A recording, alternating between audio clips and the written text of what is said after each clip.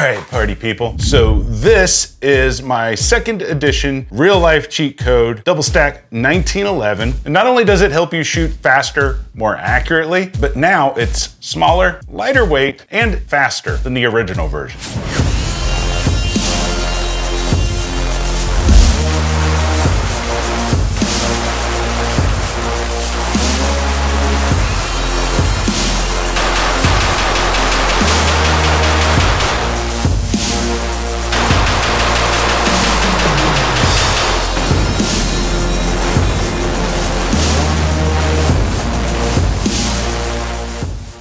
So welcome back, party people. Hope you guys are doing awesome today. For those of you guys that remember, I reviewed this gun back in November of 2022. And if you're thinking, wait a second, it looks just like the first one. Well, it kind of is, and it isn't. This is the Tactical Toolbox Edition Legion Precision 2011. So when we released the original version, the only downside was that everybody wanted one. There was only gonna be 5 ever made. Now, despite me telling everyone that there was not gonna be any more ever made, Legion Precision said that there was over 250 people that went to that listing and put in their email address to be notified when it came back in stock. So when I made the original review, I said a couple things in that video. The first thing I said was I wish that it was available in a commander size.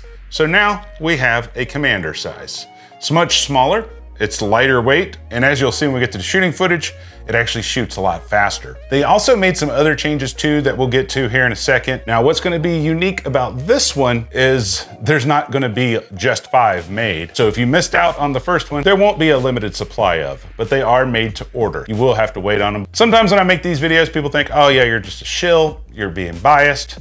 I'm always gonna be biased towards things that I like. But when it comes to money and stuff, that actually doesn't affect my bias. For example, I paid full price for this full-size 2011 last year. I gave it a great review. I've had guns on this channel that I didn't pay anything for and didn't even have to send it back to the company, and I trashed them. I don't care if you guys believe me or not, but my goal is to give you the real world experience as it happens in my hands with these guns and accessories that we review on this channel. So I say all that to say this, yes, these guns are named after me, whatever. I didn't create that. That wasn't my idea. I think they're cool, but I don't really have much of an ego when it comes to that stuff. And so if this gun fails in today's video, you're gonna know about it. Take that as a grain of salt. I don't really care. That actually reminds me of something. As we go through the video, guys, you're gonna be seeing a lot of cool parts and things like that. And I will put a parts list together for everything that you see in this video. If you wanna find the parts list, it's the very first link in the description. And I'll also pin that link down in the comment section for you as well. Additionally, guys, the YouTube algorithm has not been our friend here on YouTube's as of lately.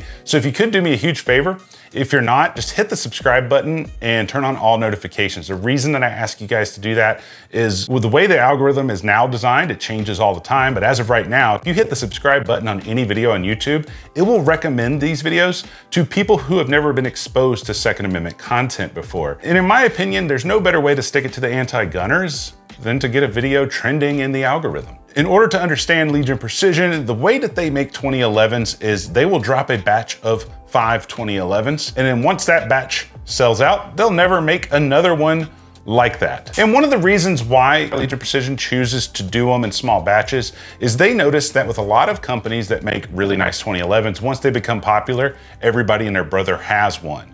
And so in order to keep them special, they make small batches in a different design and a different colorway. They're also more affordable than some of their competition because each one of these is completely built and fitted by hand by only 2 or 3 people, and they use the highest quality of parts. And when you see the price here in a little bit, I think you're gonna be pleasantly surprised, but just understand this, there's no way to get a custom hand-fitted 2011 that is as good a quality as these for cheap. And so, ballers on a budget, stay tuned. We'll talk about something else here in a little bit. Now, these 2011s, regardless if they're full size or the compact, they are designed for 2 specific purposes in mind: competition and self-defense. In fact, the owner actually carries one of these, not the Toolbox edition, but he carries one of these 2011s every single day. So if that tells you anything, at least it tells you that he trusts his life with it. So they're kind of like the best of both worlds. They have the reliability and the consistency of a self-defense gun, but they have all the features of the race guns, like shooting super flat and being nice and weighted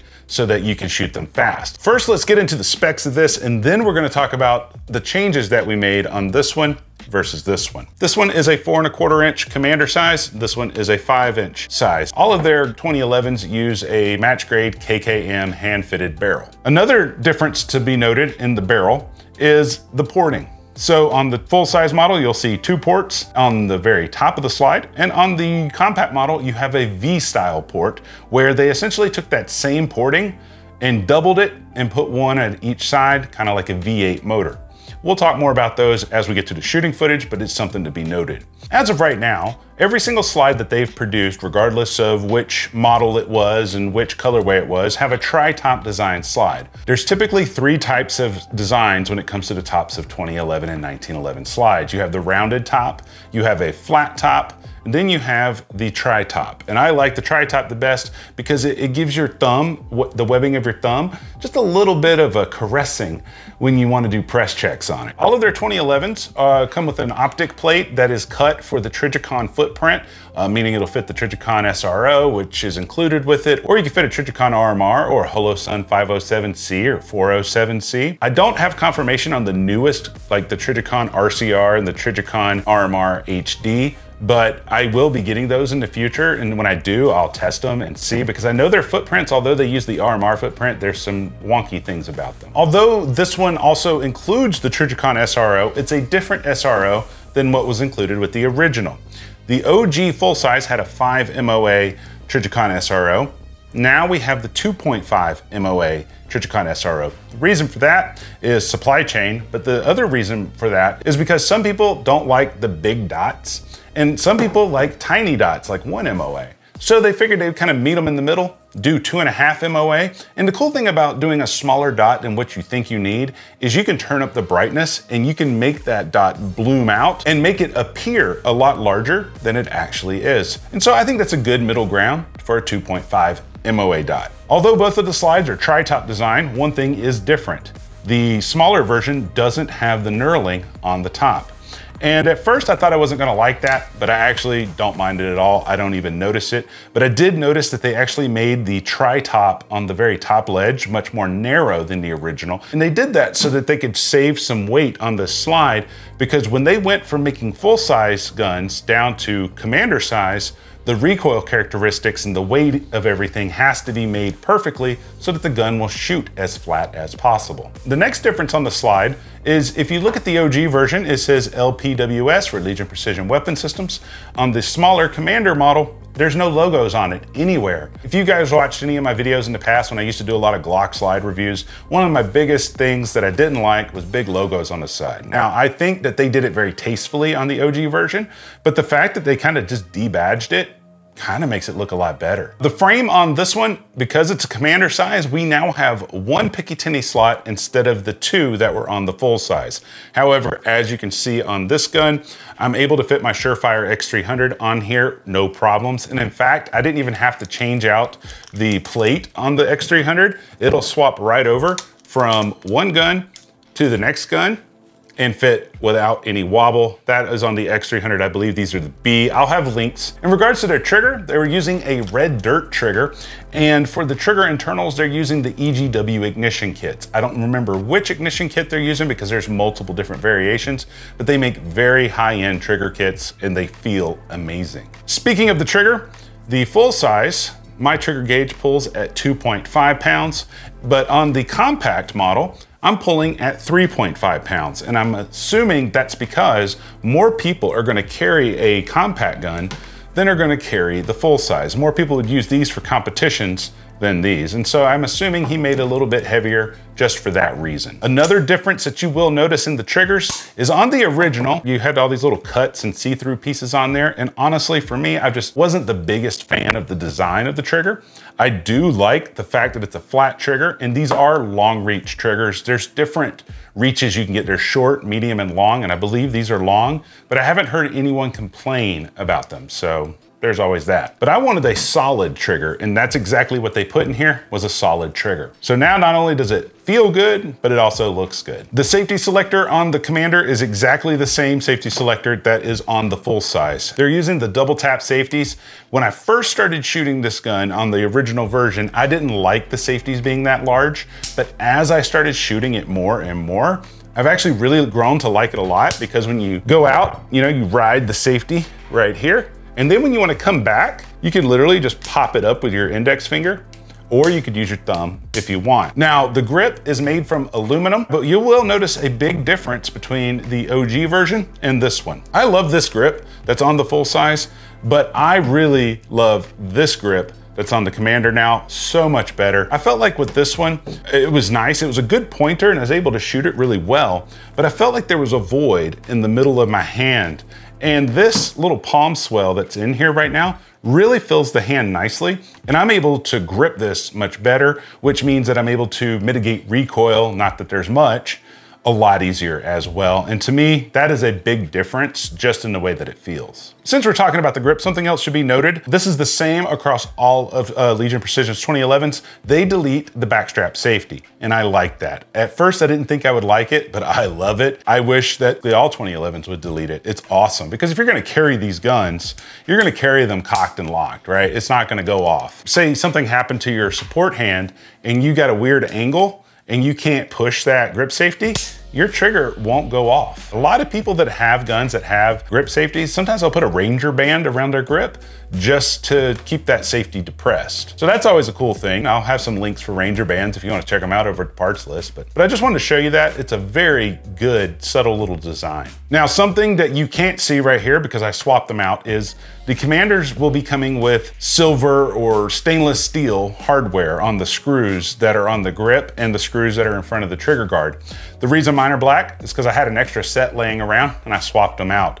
The only reason that they switched from black hardware over to stainless steel is because of supply chain issues. But honestly, I'll have links at the parts list. You can find packs of these black screws for nothing, or you could just paint them yourself or Sharpie them or get some Aluma black and change colors. It's not a huge deal, but it's something to be noted. The magwell is exactly the same magwell that's on the full size, and I think this is the perfect magwell size for these types of guns. You could actually conceal these under a shirt, which I'll show you here in a minute when we get to holsters and stuff like that, but you can conceal them very well, but they're large enough to help you do mag reloads and to really hang on to it with your grip. Now, earlier in the video, I said that this one was lighter than the OG one. In fact, it's 5 ounces lighter. The OG version weighs 2 pounds, 14.5 ounces, and this one weighs 2 pounds and 9 ounces. And I know it doesn't sound like a lot, 5 ounces, but trust me when I tell you that when you hold these guns out, regardless of the lights on there, you can really feel the difference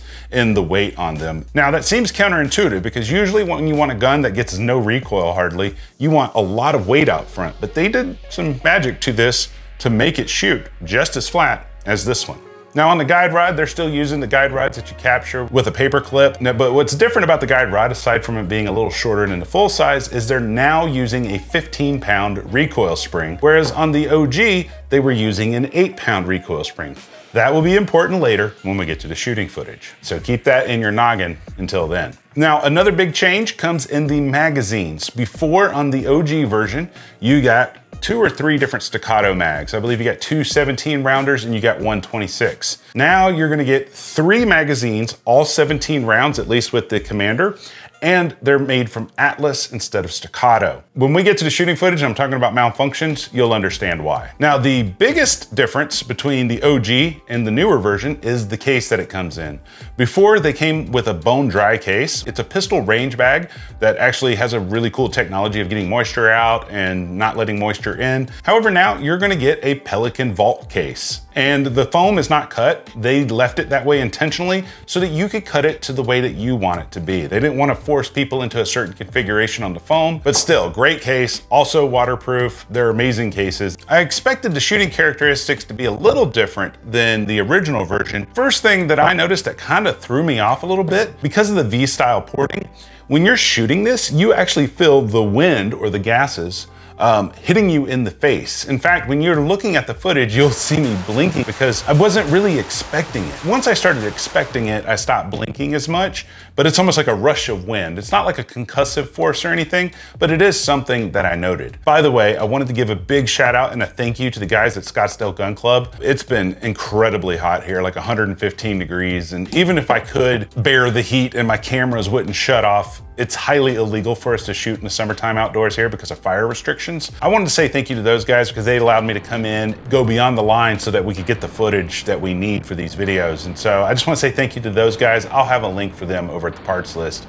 if you're local and you want to check them out. Now, the other interesting thing that I noticed was when I first started shooting this, I started shooting it in the same configuration as I did on the full size, and meaning I put the Surefire X300 on here because I wanted it to be as comparable to this as possible because all my footage that I had from last year's video had a Surefire X300 on it. I was looking at the slow motion footage. When you see the gun recoiling, it looks a little bit bouncy. I posted on Instagram not too long ago where I did a comparison of the recoil impulse in slow motion with this one and this one, but the light was on this one. And someone made the comment that it looked like the light on the compact was making it more bouncy than it should have been. So I was like, you know, that's a great idea. When I was going back to the range to get more footage, I shot these both with no light on them, and they are just as flat as one another. That really says something about the engineering from Legion Precision because they did a phenomenal job on it. Even when you put the light on the full size, it's a little more bouncy than without it. And that's because these have been tuned without a light on it. It's kind of like when I first got this one and I had the light on it, I felt like it was a little bit bouncy, right?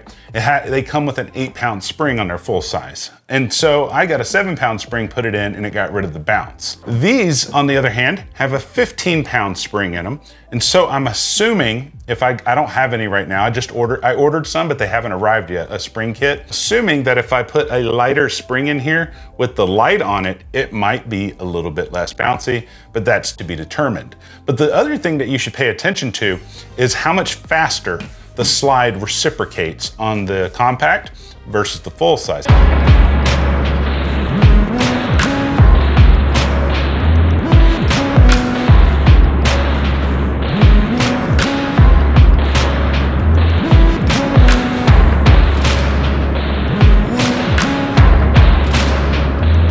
The other thing that you might notice is some people said it looks like the slide on this one was dragging on this guy. That's because I hadn't cleaned this thing since I got it. And so that's the reason it was dragging, had a lot of carbon buildup. As soon as I cleaned it, it started shooting phenomenally well. So some things to note in regards to the way that it feels. Interestingly enough, even though these guns have the exact same recoil impulse, this one feels, it's not snappier, it's just everything happens so much faster that you're almost not ready for the next shot, like in your head. So with this one, you know, even though it's slower in real time, this slide is moving really fast. And so by the time it's reset, I'm able to pull the trigger almost the moment that it resets. Whereas this one, on the other hand, sometimes there's a delay between the moment where it resets and then I pull the trigger again. Something else that I just noted about it. As of right now, I've got about 400 or 500 rounds through it. I've lost count at this point, and I've tested multiple types of ammo. The majority of the ammo was factory new, 115 grain, blazer brass, and I shot some AAC ammo out of it as well. I shot 124 grain and 115 grain, and I started running into a problem with the Commander. The slide wasn't locking open on the last round on a consistent basis.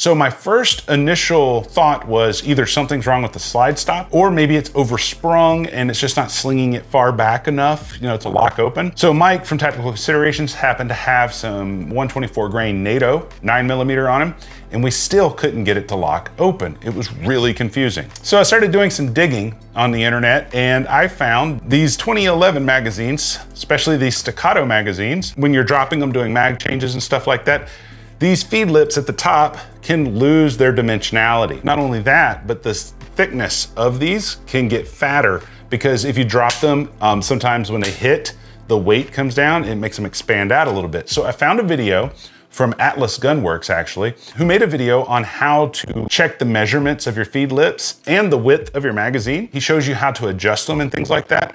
I'll be sure to include a link to that video. And there is one special tool you need. It's not expensive, it's like 10 or 15 bucks on Amazon. I'll have a link to that at the parts list. But I followed his video. I adjusted the 4 mags that I had. When I went back to the range, 3 out of the 4 mags started locking open every single time.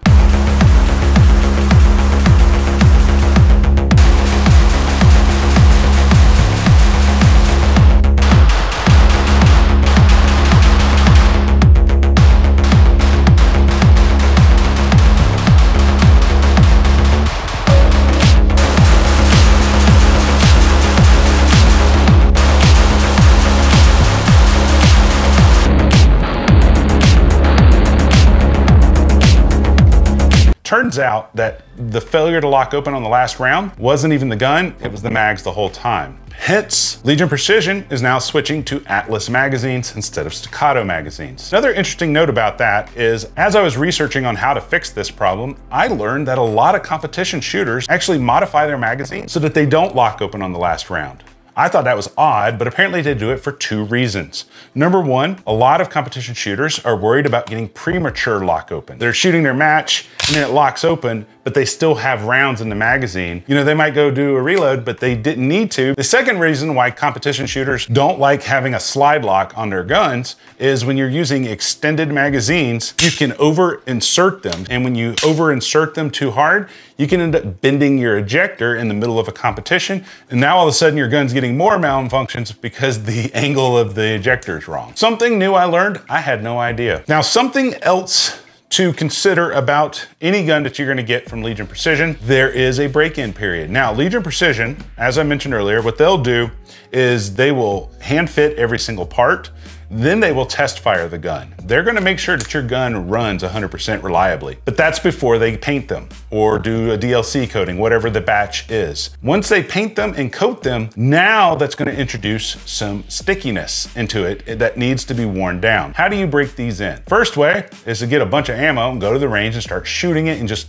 clearing your malfunctions and working through it. I figured out how to expedite that, and it's really easy. All you need is a little bit of sandpaper. You need like some 240 grit, 1000 grit, 2000 grit, stuff like that.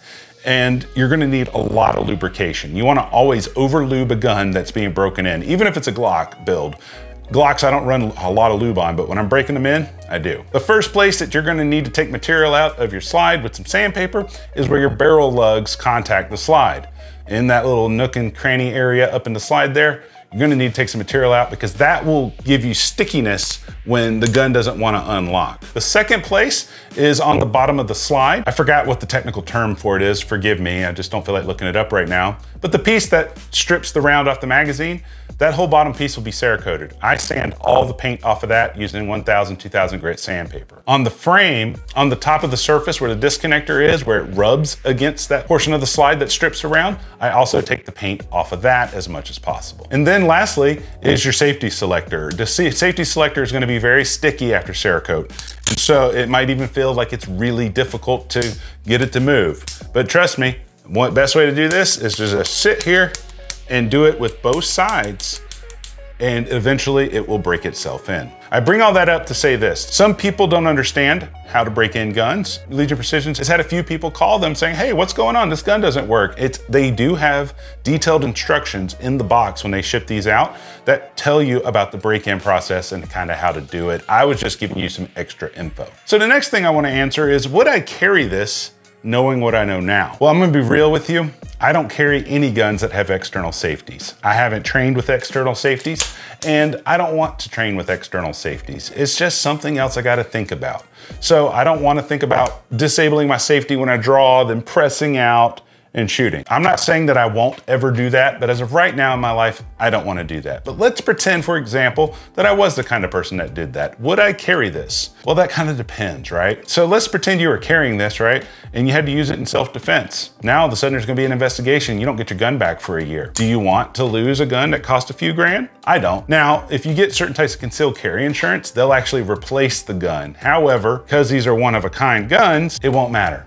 You know what I mean? So no, I'm not going to carry it. But let's just pretend, for example, that I paid the same amount of money for the gun, and let's pretend, for example, I have Elon Musk type money where I can make anything happen. Would I carry it knowing what I know now? Yes and no. So this is the Tier 1 concealed MSP holster. I love it to death. Essentially, it fits any gun that has an X300 on it. I have been singing their praises for over a year now. I'll have links for these over at the parts list if you want to check them out. I like carrying guns in the appendix position. Completely loaded, this gun weighs 76 ounces, or in layman's terms, 4 pounds, 12 ounces. Just 4 ounces shy of 5 pounds when it's completely loaded. My current daily carry is a Shadow Systems MR920, and I use mag extension Tier 1 concealed holsters. This thing, completely loaded, weighs 55.5 ounces or 3 pounds and 7 ounces. This is about 1 pound, 5 ounces lighter. So you gotta ask yourself, you know, do you wanna carry around that extra weight? Me, I'm more of a minimalist as possible when it comes to my concealed carry. So I don't personally want to carry this gun, but I would trust my life with it if I was the kind of person that wanted to carry this gun. So let's talk about the pricing. When the original version of the TTB Chirac came out, they were $4,000 out the door, including the red dot, the couple mags, and the case. Legion Precision was actually barely breaking even on those guns, because when you do knurled slides, it's much more expensive to do the machine work as it is to just do serrations, for example. Every single gun that they put together is built by 2 or 3 people, and they do 100% QC check